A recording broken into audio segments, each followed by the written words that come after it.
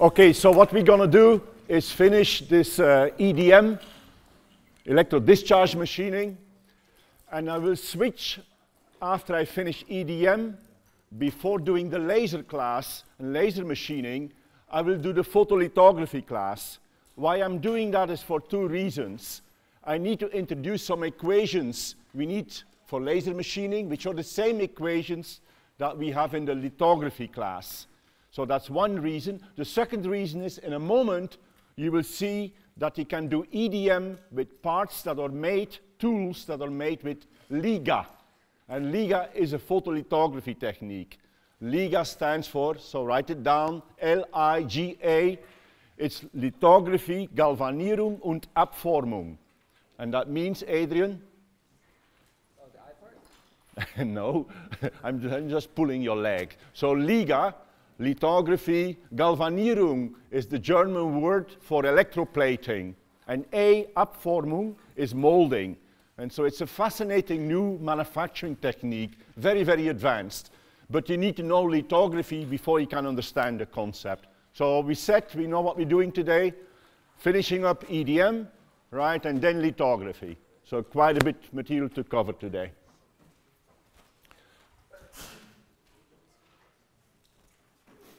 So I'm not going to go to laser beam machining. I'm just going to finish off the first part there. We of course know that EDM, just like laser machining, is a thermal technique. We saw the movie. In the movie we saw two types of EDM. You remember which two types? Two big categories. Go ahead. With wire cutting, so very big difference. In EDM, sinker EDM, we have this one tool that you sink into your workpiece.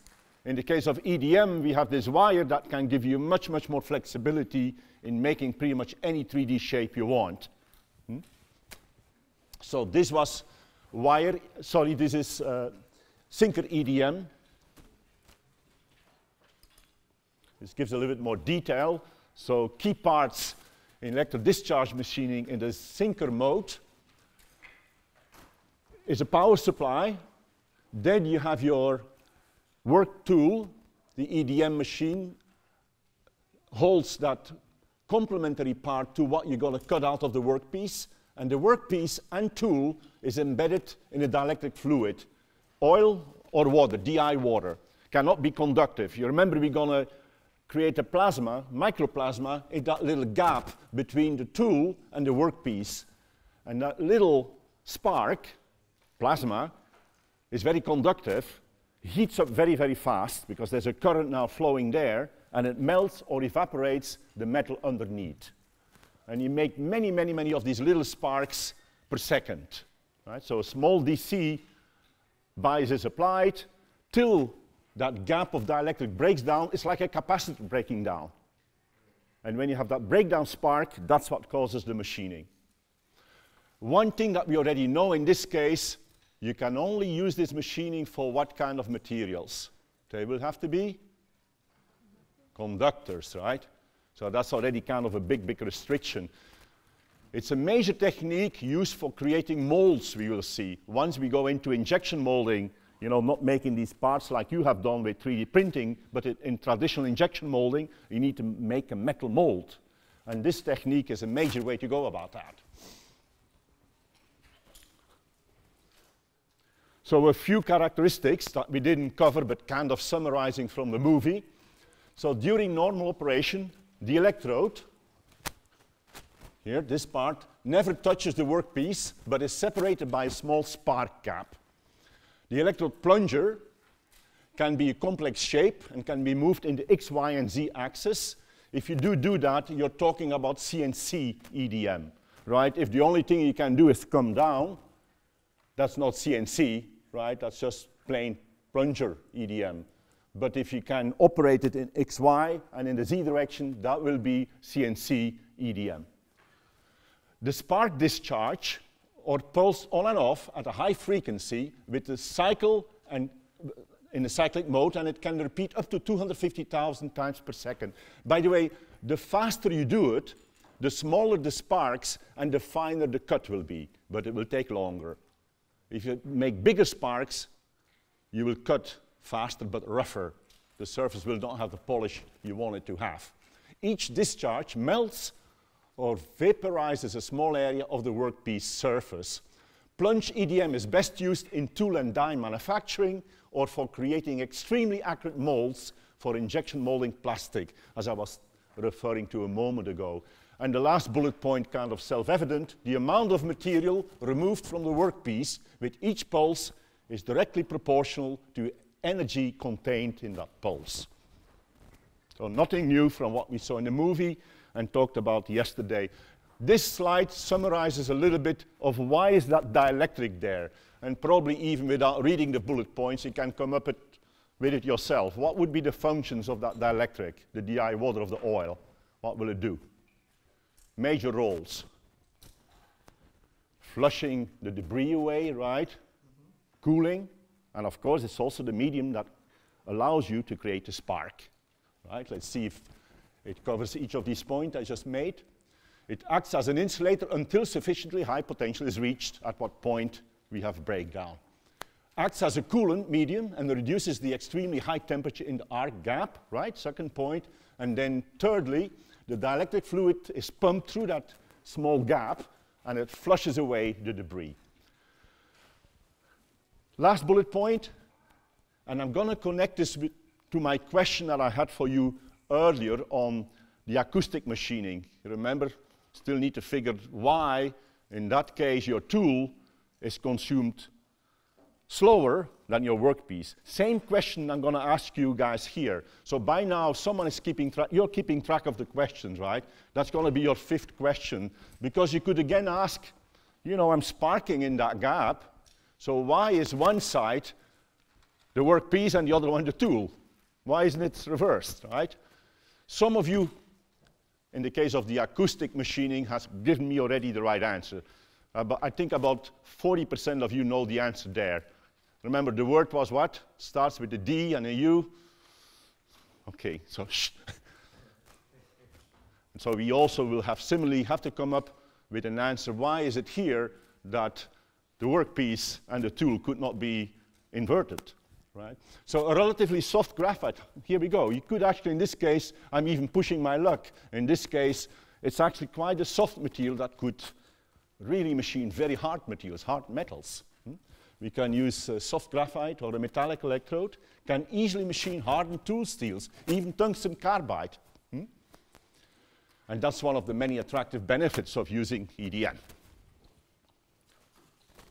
Here you can see, if you use a CNC EDM, you do not just make a hole downwards, because if I have the XY direction, I can start making with a circular tool, I could make an oval, right? Or in the case of a square tool, I can make steps, because I can move in the XY direction now.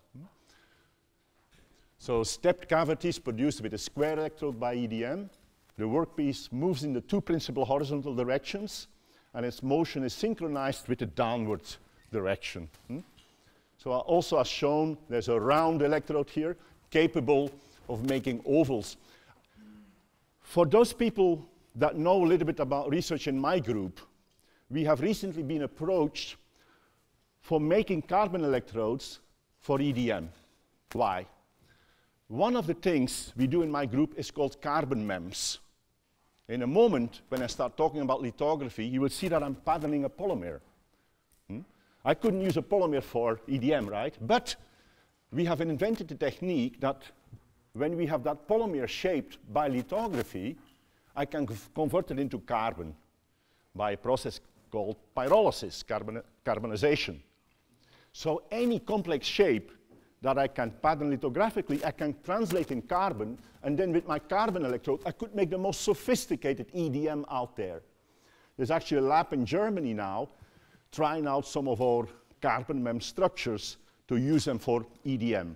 And because I can make my electrodes now so small, because I'm using lithography techniques, I can do what we call micro EDM, and that's what I'm going to talk about in a couple of slides from now. Micro EDM meaning, well, that's still a big tool, right? But suppose I want to make something of 1 or 2 microns. We already know that workpiece itself, there's no way I could make this mechanically, right? And so the technique that we're proposing is this carbon MEMS. So write that down, I will come back to it later. So a few more concluding remarks about sinker EDM. The surface finish is affected by the gap voltage, discharge current, and frequency. I told you so, if the frequency is higher, you have smaller sparks, you make the gap smaller, also smaller sparks, and you will have a finer finish.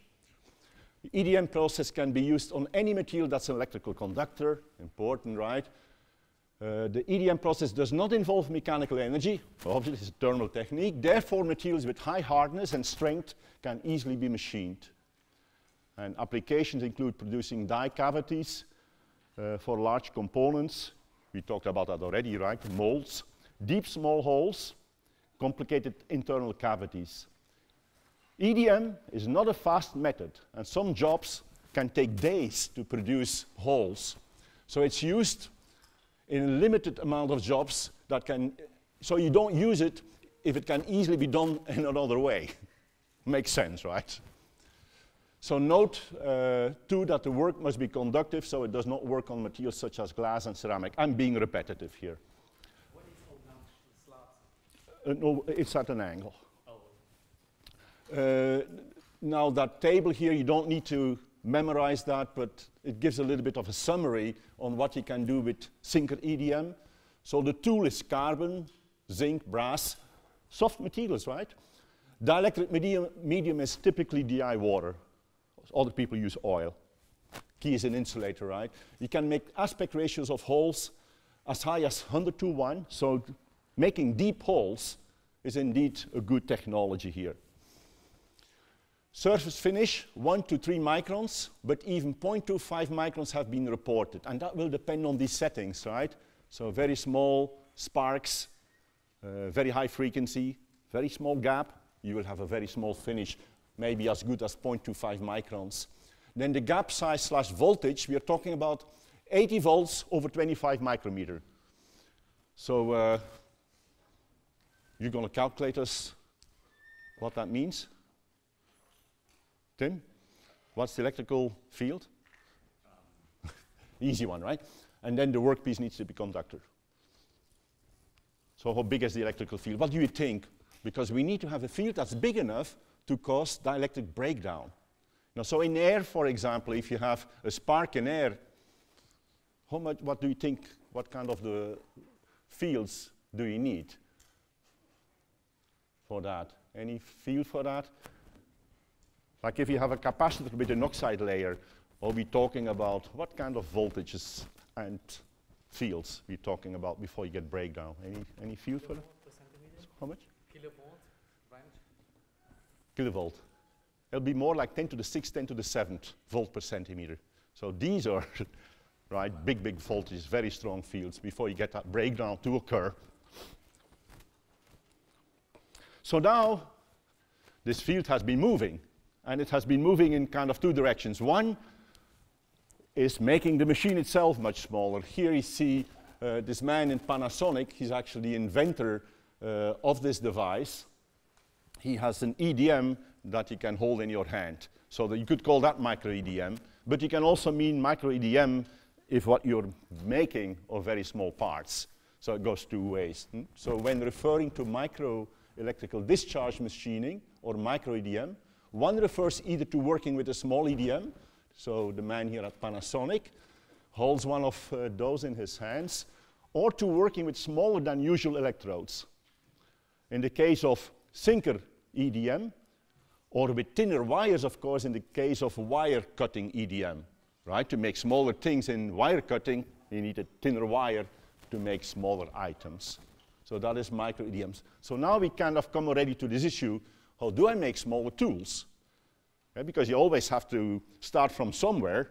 You can do all of that fancy EDMing to make a mold, but you have to start by machining your tool. And so now, especially when we want to make these tools small, let's say 2 or 3 microns, how do we do it? So here you see on the right a bunch of examples of EDM structures that have been done, fabricated by that LIGA process I was alluding to. And so LIGA is a lithography process.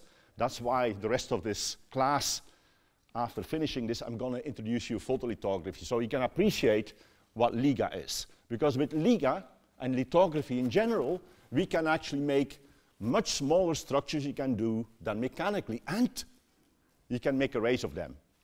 Because as you will appreciate, photolithography can make things in batch. So rather than making one tool, I could make, as you have done there, as we've seen on the left, I make maybe 100 by 100 of these posts. In that case, these are metal posts.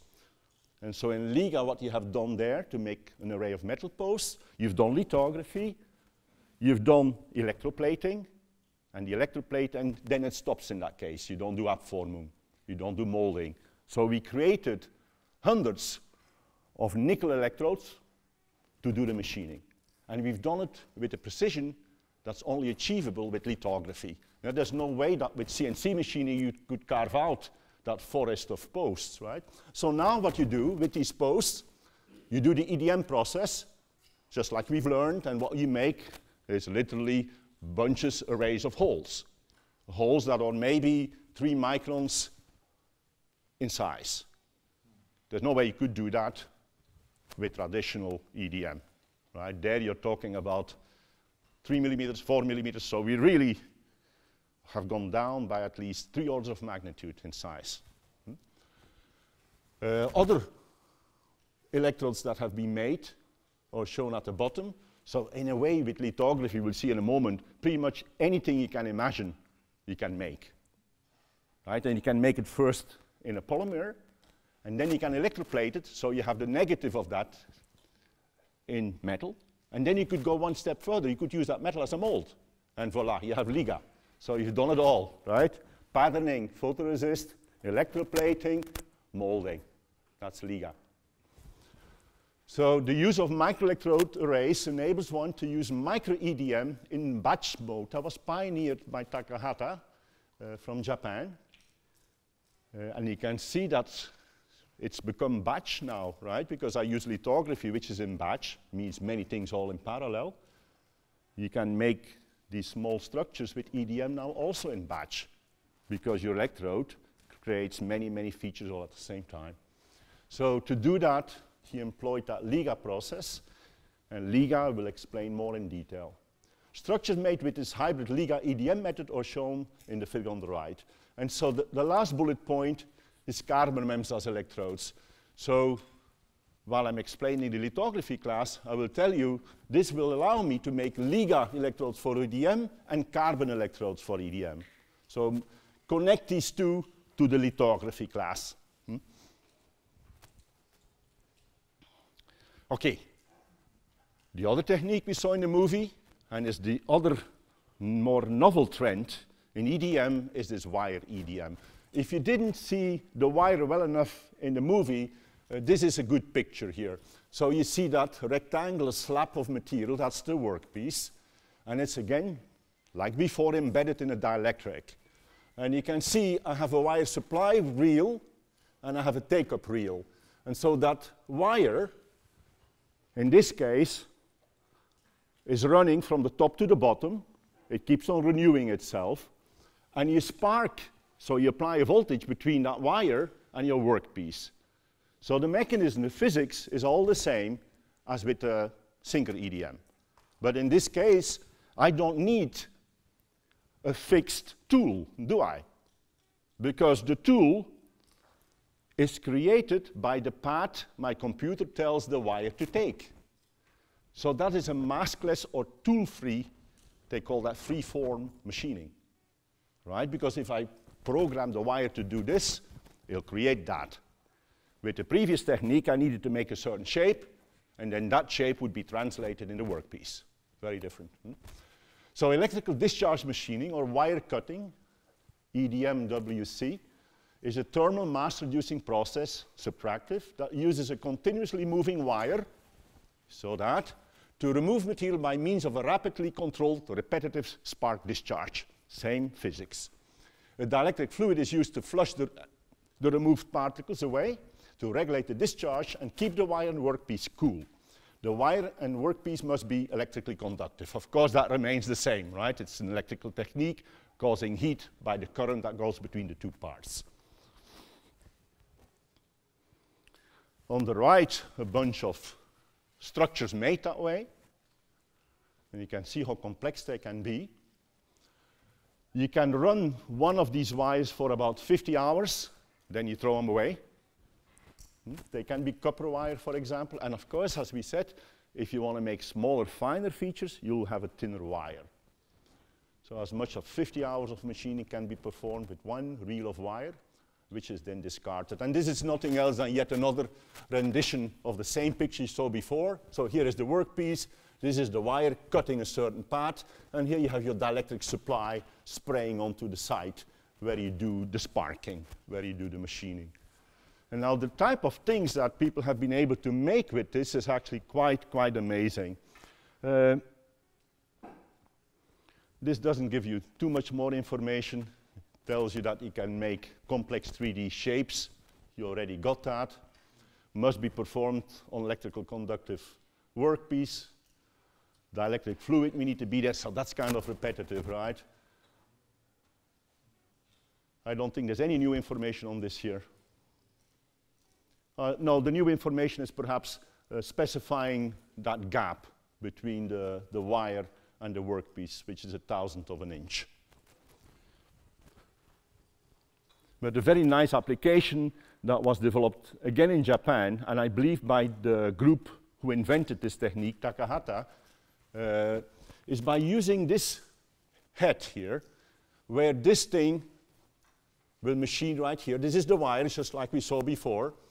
And this thing here, of course, goes from the supply spool to the take-up spool. But what you can do here is you can move it in the X, the Y direction, the Z direction, and you can also give it a slant. Right? So this is kind of like your XY stage to move this piece of wire to your workpiece. So this is then numerically controlled wire cutting, right?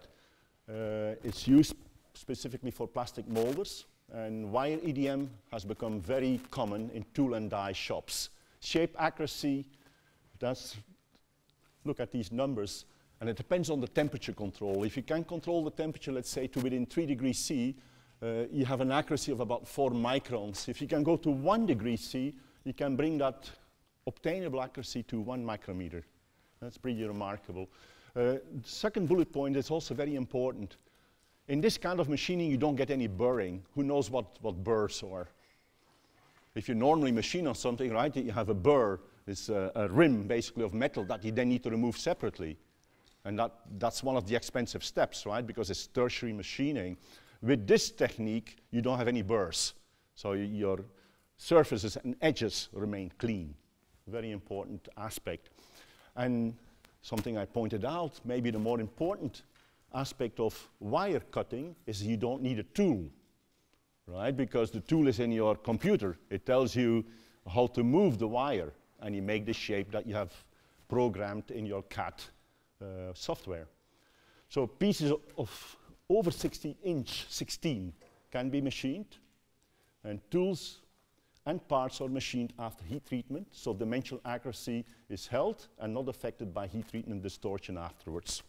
So let's look at an example. It's an example I briefly showed last time. Of course, this is not in industry. This is in a research setting in academia, showing off. Look what I can do. The ultimate in wire CNC machining. So this pagoda was cut with that machine head you saw a moment ago, right? With the wire here all the way at the bottom. And then this was cut out in the form of a pagoda. And the pagoda is 1.25 millimeters by 1.7 millimeters. It's pretty amazing, right? Truly 3D wire cutting EDM. Okay, making a big switch. While I'm doing this switch, you can ask me questions. So after the lithography class, we'll go back to laser machining. But as I told you, I need to introduce some equations in the lithography class that we need to develop and get you a better understanding of how laser machining works. So, any question on EDM? Quiet class. Okay, so how many people know about lithography? Raise your hand, because I see at least in the audience quite a few. Raise your hand high so that I kind of... Some of you hold it so low like you're embarrassed, because you probably think if I say I know lithography, he will keep on asking questions to me, right? Okay, very high. Who does not know lithography at all? Very high, much higher. Okay, it's worth going through it in detail. And those that know lithography already, well, it'll be a breeze, right? So lithography is the principal tool to make integrated circuitry, MEMS, nanotechnology devices. It's actually all starts with lithography. You could almost say that anything today that uses silicon will have as a first process lithography. And the better people became at doing lithography, the smaller features they could make. And so what is involved? Well, on the top right there, you see silicon wafer, and there's a pattern on there. We're going to be telling you, how do we create that pattern on that wafer? How do you metallize a wafer in certain patterns? How do we oxidize it only there and nowhere else? Because in a way, that's what it's about. We have that wafer. First, it's just all plain silicon. But I'm going to end up, after the lithography, maybe 20 times, 20 lithography steps, I will end up with thousands of CMOS transistors. Chips. I shouldn't say CMOS transistors because there's many, many millions in one CMOS chip. But I have thousands of CMOS chips with millions of transistors on it. Talk about batch, right? So I do think that any engineer, depending on what type of engineer, should know this process, the lithography, because it leads to so many innovations. Not only integrated circuitry, but nanotechnology and MEMS is all based on understanding what is lithography. By the way, about the word lithography, lithos is stone in Greek, and graphene means writing, so the word in a way means writing on stone. But we're not going to write on stone, we're going to write on silicon. And it's basically about writing, but we're going to write with light. Because our tools in the mechanical world are too rough to go into the domain we're going to be working in now. We're going to write with light. We're going to show you how to make the light writing the smallest possible features, perhaps as small as 2 nanometers. So what is covered? First of all, a simple definition of lithography. Second bullet point, resist tone. That's going to be a very easy slide. There's 2 tones in resist, high and low. You're looking at me. You think high and low tone? No, positive and negative resist, right? I mean, you got me there. So then we're going to do an introduction of the whole process sequence, surface preparation, photoresist application, soft bake, align and expose, develop hard bake, etc. It's a long list, isn't it? But actually you will see it is so logical, you will never forget it after this class. Okay? So we're going to introduce you to lithography. We start with the definition. So photolithography is used to produce 2.5D images. Need to explain this already. Why do I say 2.5D? It's something I alluded to in an earlier class. You remember we were kind of categorizing manufacturing techniques, right? We said some of them are truly 3D. Talking about a contact lens, for example. But here we're saying 2.5D. You know why? Because in lithography, we will be having a lot of freedom in the XY direction to make all kinds of shapes, but not in the Z direction. The Z direction will be mostly a straight wall, or a wall like this or like that, but that's a detail. You can't do much on the sides. But in the XY plane, you will see we can write pretty much everything we want. That's why we call it 2.5D, because we don't really control the third dimension, the Z-axis, as well as we control the XY axis. Good? So using light, we image in a sensitive photoresist, and we have a controlled exposure of light onto that photoresist. Microlithography then is to do lithography at a very small scale. Okay, so we got the definition. Here it shows that the photolithography is so central in integrated circuitry. No photolithography, no ICs, right? And so every time you have progress in photolithography, we make better computers, we make better chips. I will end this class by alluding to something you all have heard about, Moore's law. Moore's law is basically founded in the fact that lithography keeps on improving, and because better lithography gives you smaller line widths, I was going to say winelets, that exists too actually, line widths that are narrower, makes it possible to cramming more transistors per centimeter square. That pretty much doubles every 18 months, except lately we are running out of steam because it's becoming too difficult. You know, at 10 nanometer, 5 nanometer, you start getting quantum effects, you start getting leakage. So we're hitting a wall. So we hope some of you will come up with, how do I go beyond Moore's law? Very, very important discussion you will always hear when we talk about lithography, photolithography. Okay, what I was telling you was next is resist tone. So there's two tones, right? There's a positive tone and a negative tone. So what you're looking at here in the top cartoon, so I have a substrate, and let's say it's silicon.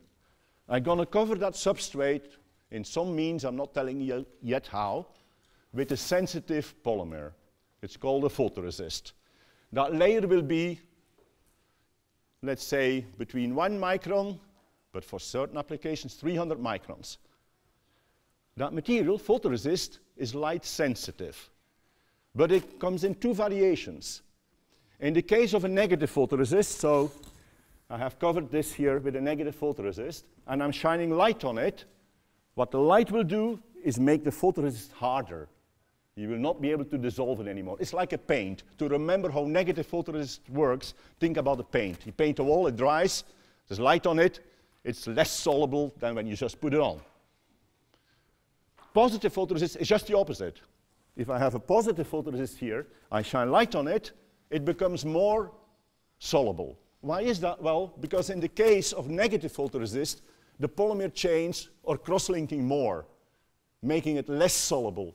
Whereas with positive resist, these long chains are broken up and making it more soluble. What that will allow us to do, if I now have a thing, and that thing is called a mask, where I shine light through it so that the light can cover this part of the photoresist, but not that part of the photoresist, one part will become more soluble, the other one less. I will put it in a solvent, and I will have a pattern.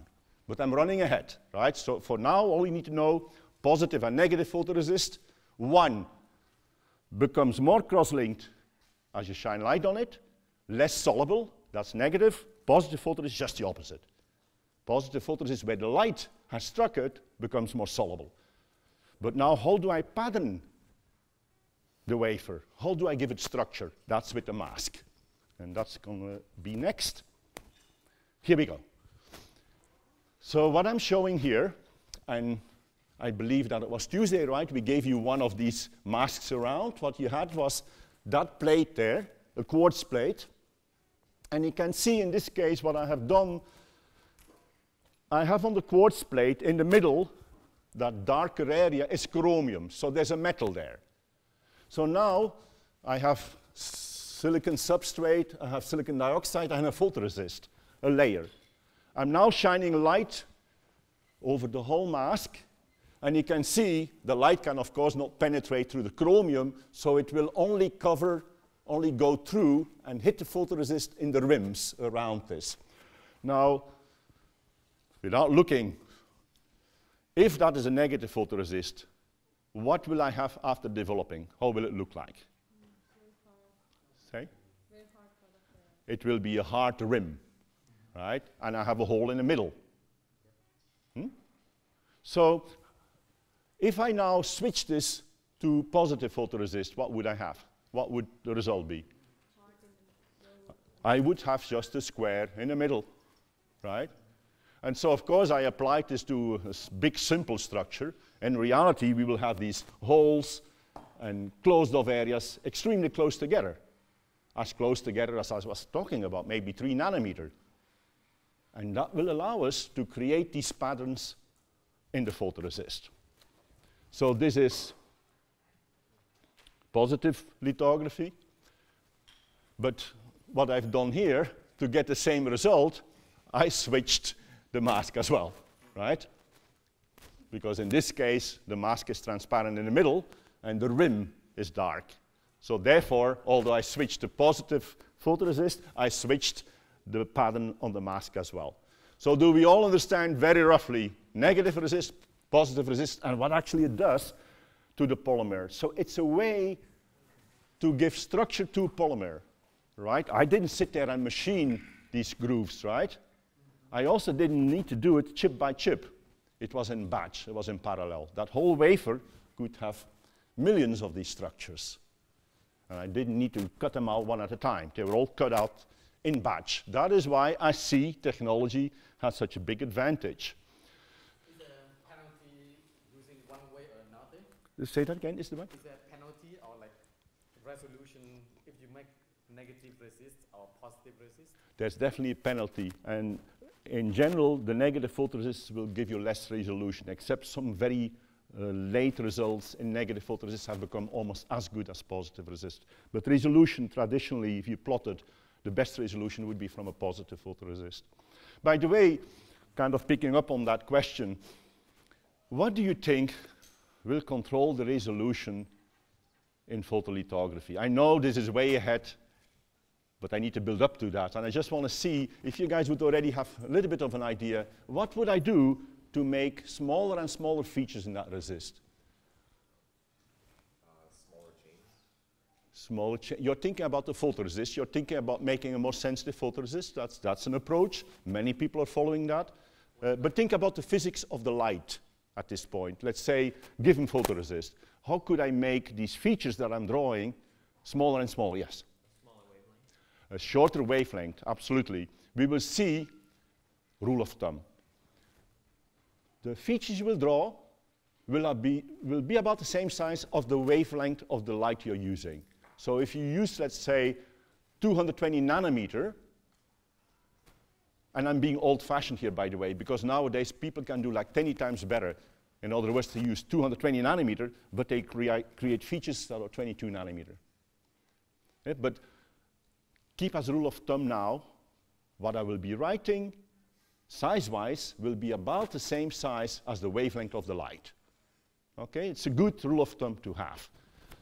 Nowadays, we have gone so much better, and research labs all around the world are actually trying to fiddle with, let's say, 192 nanometer, and cranking by all kind of optical tricks, cranking up all type of technologies to still write features that are, let's say, 15 or 10 nanometer. And this is really, if you think about it, a tremendous engineering feat. I don't think I will have too much time to come back to it in this class, but do remember that a lot of things you're reading about integrated circuitry, it has to do with this. How do I crank more out of light, more resolution, without reducing the lambda much further? Because going much further below 192 nanometer, we have to go to soft X-rays. There's no lenses. Everything becomes extremely expensive. And that's kind of what the world is waiting for. Who has enough billions of dollars to create the next wave of exposure stations? Some of you might have heard that the clean room nowadays costs several $billion. So there's today actually few countries that can afford to get into this game. It has become that expensive. That's, by the way, why I think these bottom-up nanotechnologies really deserve attention. Because if instead of going top-down with big machines, we can grow transistors from a beaker, it would be so much less expensive, right? So that's kind of one of the dreams. But I'm deviating, so what do we know about lithography so far? We know it's 2.5D, we know positive and negative photoresist, and we know about how a mask is made. So by the way, do you have a feeling why that mask was made out of quartz? Why didn't I make it out of glass? You know? UV and we're using UV, right? Because you heard we want to make the wavelength shorter and shorter. UV will be absorbed quite strongly by glass. Quartz has quite a nice window to let UV through. Eventually, I will also ask you, but how do you put the chromium on the photomask? Because you would have to find a technique that has higher resolution to make the mask that you then use for photolithography. So keep that in your mind already. It's the same question as an EDM, right? I'm going to make a very small feature, but how do I make my tool? You have to have a machining technique that's always better to make your mold or your tool or your mask than what you're going to be making, isn't it? So keep that in mind. That might be a good question for a final. What are the machining techniques available for tool making in X, Y, and Z? They always will have to be better than the technique itself, isn't it? Suppose I use EDM tools to do EDM. Not very effective, right? You would want to find a technique that's better. The same will be true for photolithography. We need to find a technique that's better to make the photomask than the actual devices. So what we are doing here is now going over all the steps that we're going to encounter. So I'm going to have my silicon wafer, going to do some surface treatment, I'm going to spin out a photoresist, that's photoresist application, I'm going to bake it a little bit. This is a little bit like a cooking lesson, by the way. If you're patient and a good cook, you might become a very good lithography person. You also have to be very patient, isn't it? Fourth point, we're going to do alignment and expose. Alignment will mean, you remember I have that mask, right? And I'm going to project an image on the photoresist. Well, the first time, it's easy enough, right? I just project. But say I have 3 or 4 layers, these all need to be aligned, right? The features on there need to correspond. So that's a very important step. Alignment and then exposing, blast the light on it. We do a hard bake, so we do development. That means all of the stuff that's more soluble gets removed. I do a hard bake so that the remaining resist is stronger for the next steps, which might involve metallization, etching, etc. We do an inspection after the hard bake, etching number 8, resist stripping, and then a final inspection. Some processes may include a post-exposure bake. I will come to that once I reach step 4. So are we on board? Let's go through each of the steps. It starts with you getting a wafer, a silicon wafer. You're going to buy one, and then the best thing is not to touch that thing. Because if you touch that wafer, you probably screwed it up already. It's also very good to use it rather fast, because typically these wafers will come in. They will be extremely nicely polished on one side, not on the opposite side, because it would be too expensive. You're only going to use the front side of that wafer. And it comes with oxide. And slowly that oxide, and this is something you should know, silicon dioxide, as you know, is an insulator. Of course, if you have silicon, there will always be oxide on the outside surface, right? So that oxide will have the tendency to slowly pick up water. It will hydrate. And what I will do for you is this. Your wafer becomes more and more hydrophilic over time. How do you test that? Well, I can tell you, if the wafer has just come in, shipped, you put a drop of water on it, the water will ball up. It will be quite hydrophobic. But as time goes on, you will see it put a drop of water on it, the water will spread. It has become more and more hydrophilic. That's bad. Why? Because I'm going to put that photoresist on there. Photoresist is organic. It's an organic polymer. So if I happen to have a wafer that's old and aged, that oxide will be hydrated and the photoresist will not stick to it anymore. And you will run into problems. So if that occurs, you need to heat the wafer to remove the water that's on the top surface, and then you do a treatment which is called HMDS, hexamethyl disilazane. Oh, damn. Can you pronounce that for me? I'm going to try again. Hexamethyl disilazane. That was pretty good, right? Okay. So what is it? It's basically an organic molecule. I will show the form in a moment, that will react with that water, the OH, and make it such that metal groups, organic groups, are sticking out. So it will make the surface hydrophobic again. So you will actually nicely see before and after this treatment with HMDS, which you do at about 200 to 250 degrees C for 60 seconds, a minute, the droplet will become all balled up again. The surface now is ready to accept the photoresist. By the way, you wouldn't have to do this if you had used the wafer immediately, because the wafers typically come pretty hydrophobic to begin with. So a dehydration bake in an enclosed chamber with an exhaust, clean and dry the wafer's surface, and hopefully it's already hydrophobic. If not, you treat it with HMDS, surface preparation. That's to make sure that your photoresist, which is our photosensitive polymer layer, will stick very well to the surface. This shows in a little bit more detail what happens. This is the HMDS, and when it sees a water molecule, it splits up like this, and you end up with ammonia that leaves the surface, and this here, the siloxane group, is bonded to the surface, and these metal groups are sticking out. And that makes the surface now from an OH-covered one to something that has all of these metal groups sticking out. I think the next slide shows this a bit better. On the top view graph, OH is sticking out, hydrophilic water droplet smears out. I have done the treatment with HMDS at 200 degrees C. Ammonia has been pulled off, and now look, I have all of these nice big metal groups sticking out, and the contact angle becomes much higher, so I can do the next step, which is the deposition of my photosensitive layer. How do you do that? You have a vacuum pump and a chuck with a hole in the middle there, and you put your wafer on that chuck. It gets pulled onto that chuck, and now you start spinning it. Why do you spin it? You spin it such that the photoresist liquid that you put on it is nicely spreading out, so that you have a very nice uniform film. If you look into any clean room, the dirtiest place in the clean room will be this station, because this thing will splatter, right? So you will always see somewhere in a dirty corner, you will see something with a plastic cover. You can be pretty sure that's where they do the photoresist deposition. So you dispense, let's say, 5 milliliters from a bottle. One thing that often happens when someone has never dealt yet with photoresist, they take the bottle and they check, let me go outside and ask someone, is this the right bottle? Should you do that? Oh. We do this process in a clean room. That's also yellow light. Why yellow? Well, yellow energy, wavelength, yellow is a long wavelength, not enough energy to develop the photoresist.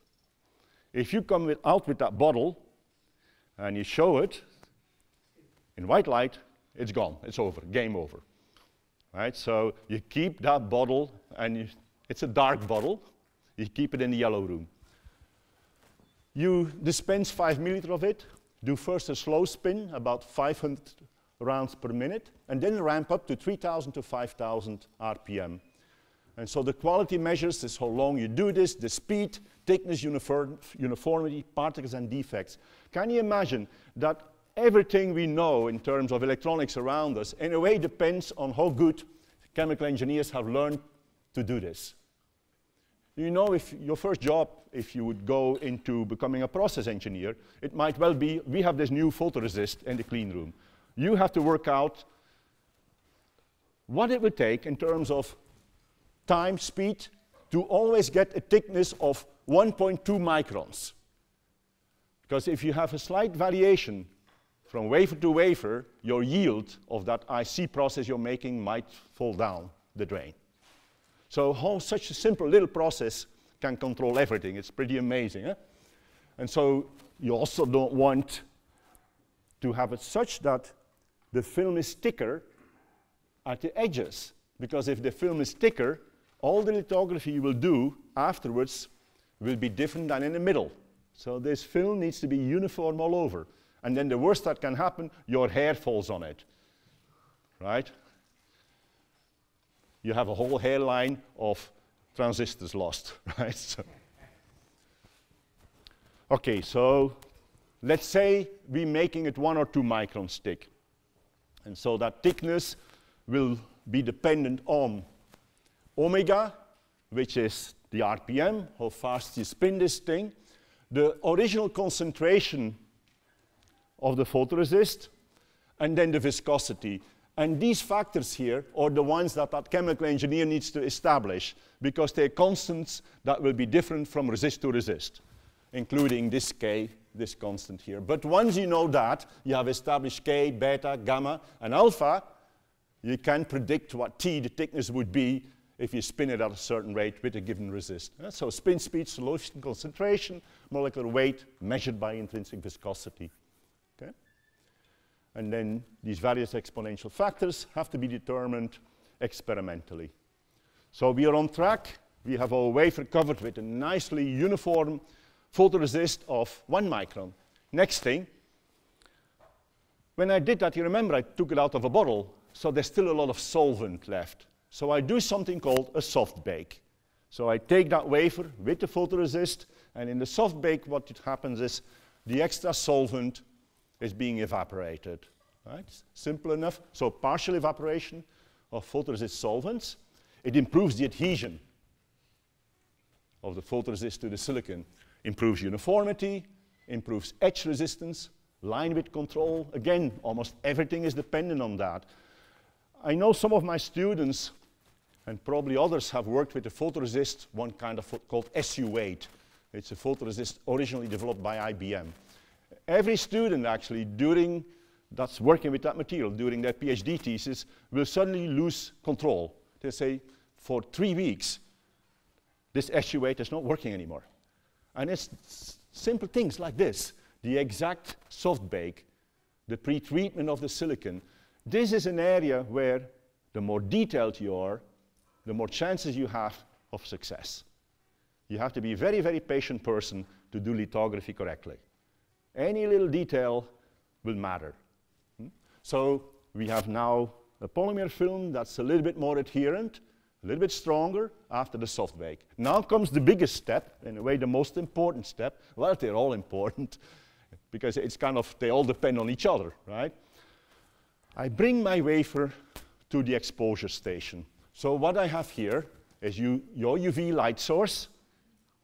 And by the way, how you will recognize that in the clean room, and for those that visit the clean room already, you will see binoculars, and you will see a person patiently working with some micrometer, aligning that mask to the wafer.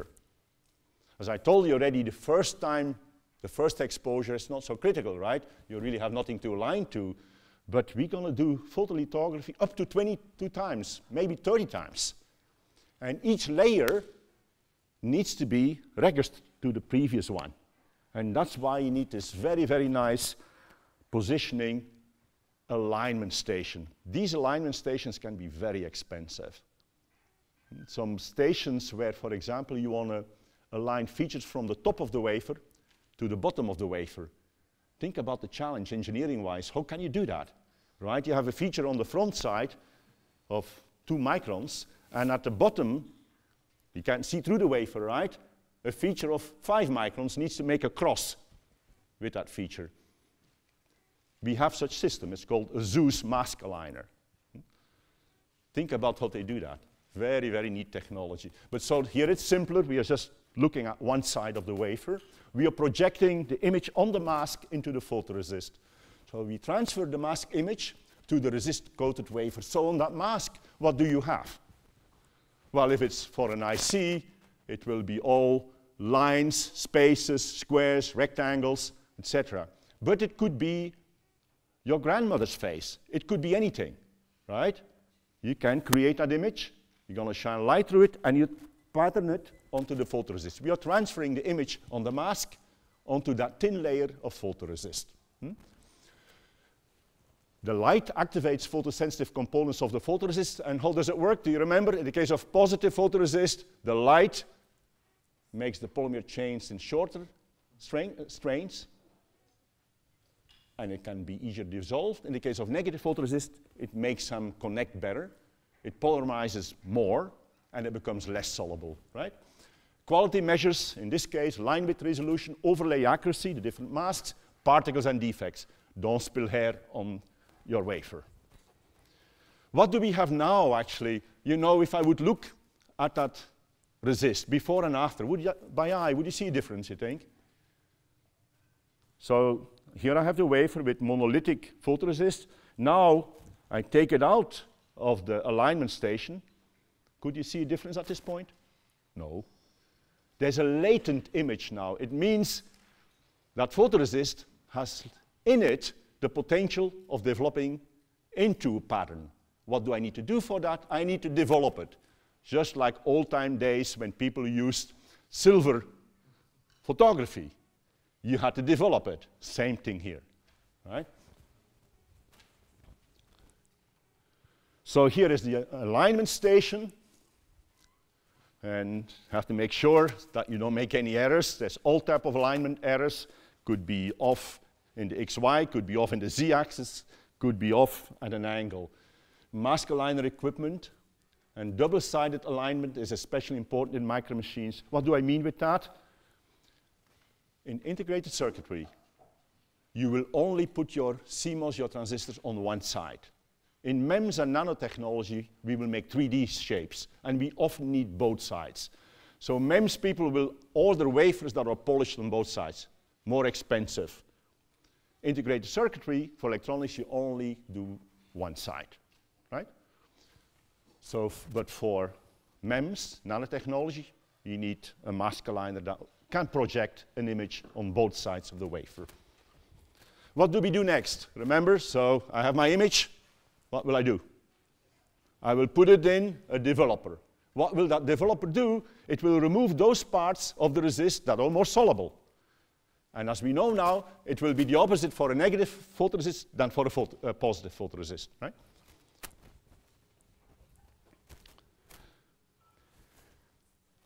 Before showing you the developer, we are now leading into some equations, and it's these equations I need for laser machining. So this is the only little bit of physics in this class. The rest is kind of all descriptive, isn't it? The position of your mask, okay, I'm going to say this is my mask, and my wafer. You can have three different kind of positions. One is, it's sitting on the resist on the silicon. That is called contact alignment. So you can see my mask is sitting directly on the photoresist. Number two, proximity. It's kind of simple, isn't it? So proximity about 10 to 20 microns away, 10 to 20 microns away from the photoresist. Three, here's my mask, here's the photoresist, in between is a lens. That one is projection aligner. Which one of these three is your instinct will give you the smallest feature sizes?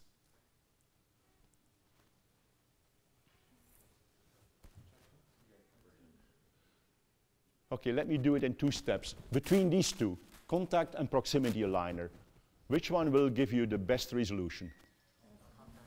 Contact. Because as soon as you have a gap, the light can spread more, right? You have more diffraction. But why would you want to do proximity anyways rather than contact? There's a very simple reason.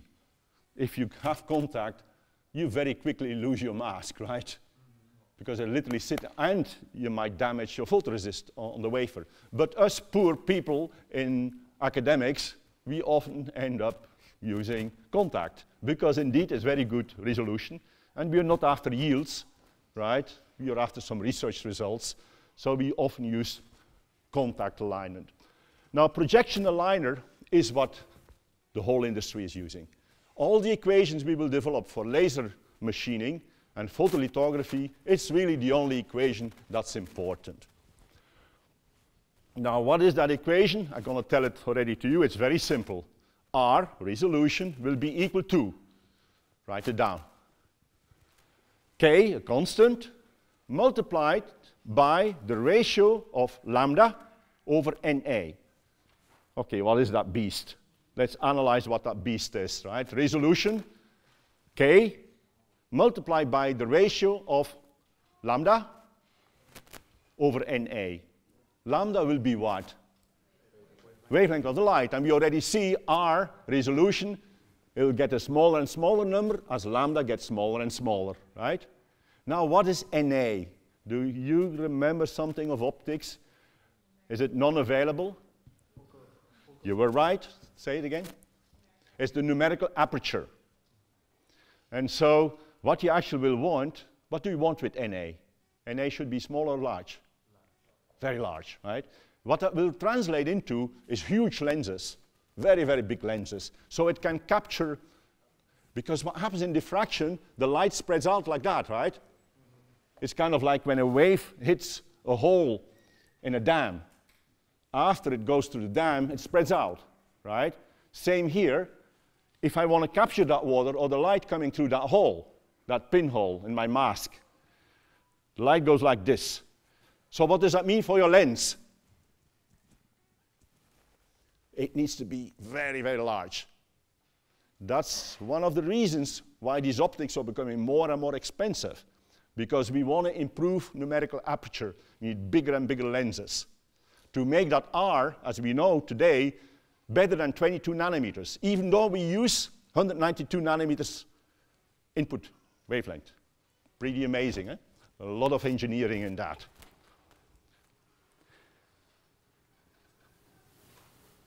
So, summarizing, we have contact printing, proximity printing, and self-aligned.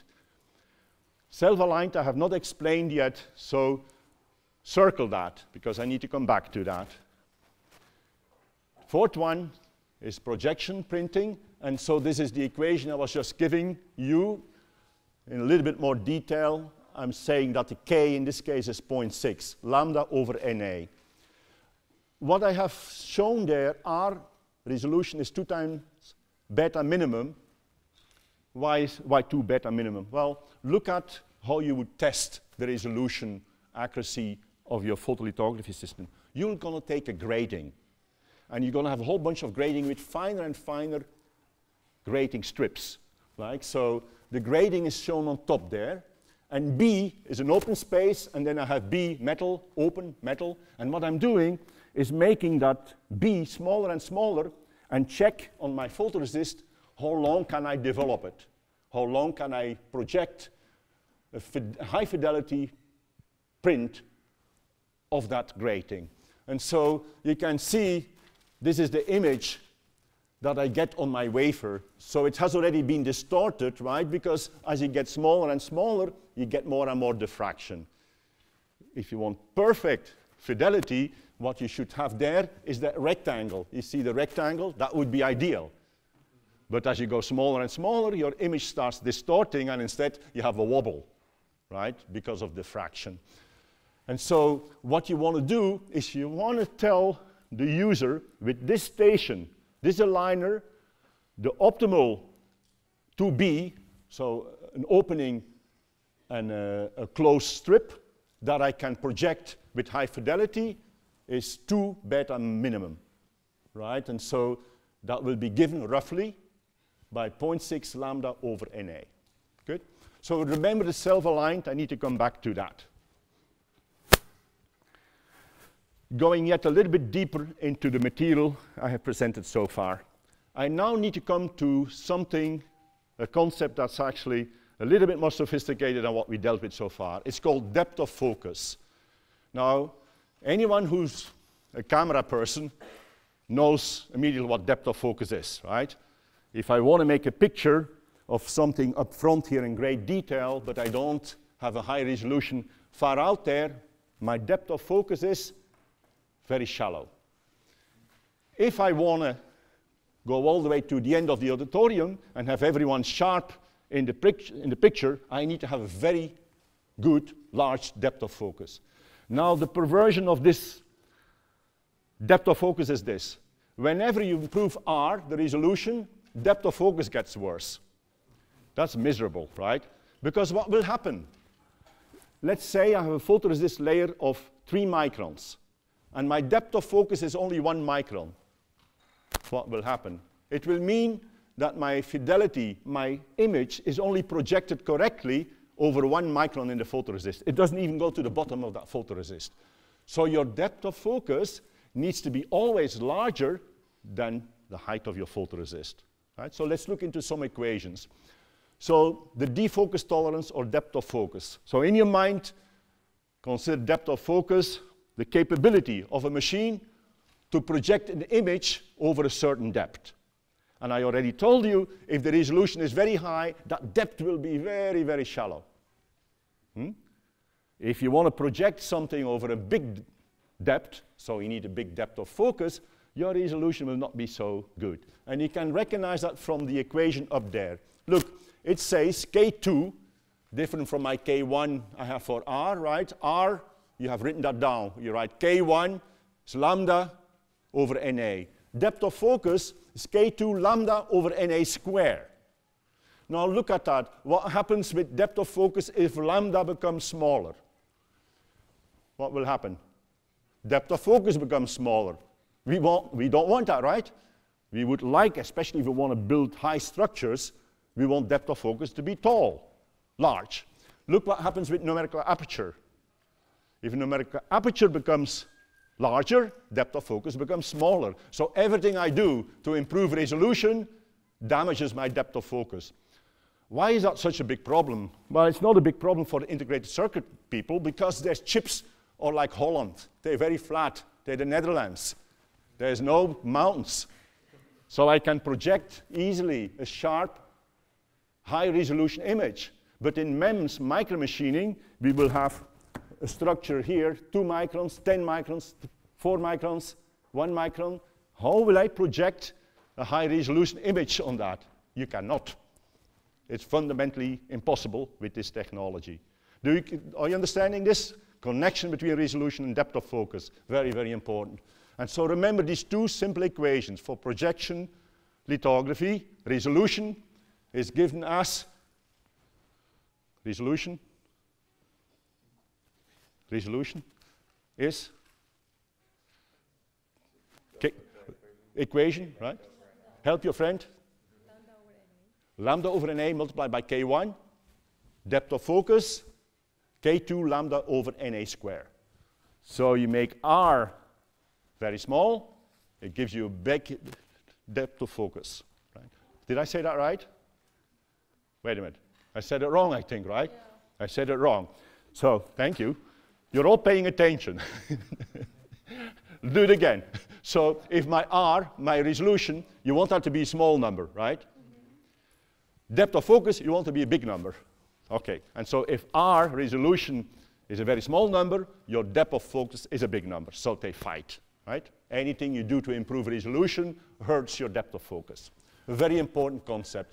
So you understand this bullet point here then, much bigger issue in miniaturization science than in ICs. Because in miniaturization science, we will need Colorado. We need big depth of focus because we will have different heights of features. Integrated circuitry, it's Holland. It's flat, right? Oh, and by the way, so the numerical aperture here, very important equation. Oh, let's pay attention to this a little bit.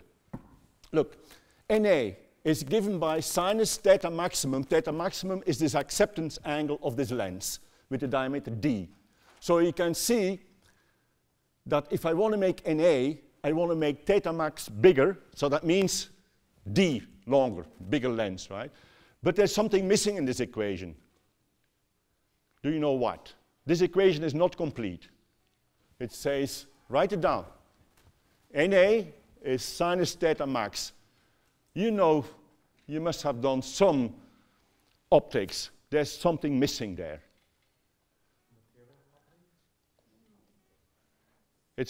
I can't say it starts with because it's only one letter and then you know what it is. There's one in front of the sinus theta max. I need to put something there. What do I put there? The refractive index, N, needs to go there. Why is it not shown? Because N in air is 1. Okay, you know what people are now doing in lithography? Intel, latest technology. You remember, we want to make the resolution better and better, right? Where does NA go? What do you want to do with NA to increase the resolution, improve the resolution? NA needs to be bigger, right? So what they have started doing is putting the lens and the mask and the whole thing in water. Why?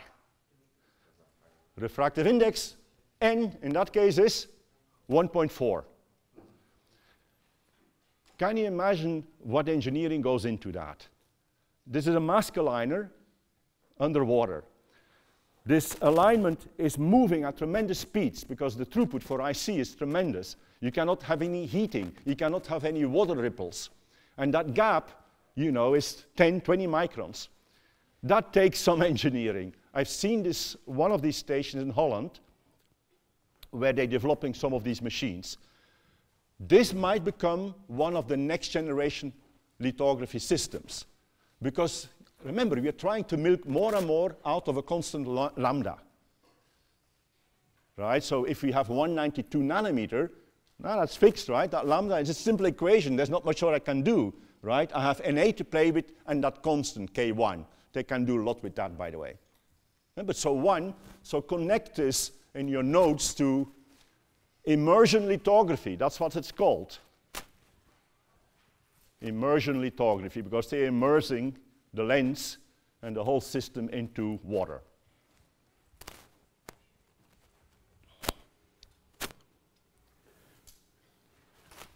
So, this is kind of summarizing.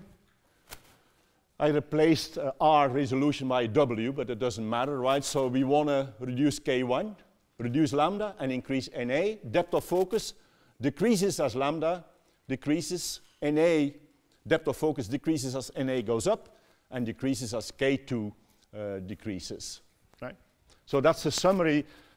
And understanding this battle between these two components in an optical system in lithography is very important. And when we discuss laser manufacturing, I will need those same equations. That's why I'm giving this class now. Oh, this is to give the photography people in the audience some recognition here. So of these two, which one has high depth of focus? This one or this one? That's high depth of focus. High resolution, highest resolution. This one, right? And shallow depth of focus. So if you forget, just think about these two images and you'll reconnect everything, right? You know that the resolution will be much better here, right? But I can't see very far. Just the opposite than what you have in the landscape picture. How this has evolved over time. So when photolithography started, people were using a lambda. Now this is an application of what we just learned. They used the lambda of 43.6 nanometer. That was the G line of a mercury lamp. Now you can see at that time, they also had a numerical aperture of 0.35. And you remember in the equation, it's Na squared. So I end up with 3.5 microns depth of focus. So these people were happy because their photoresist thickness was typically 1 micron. And so they can easily cover with that depth of focus the whole 1 micron, right? No problem.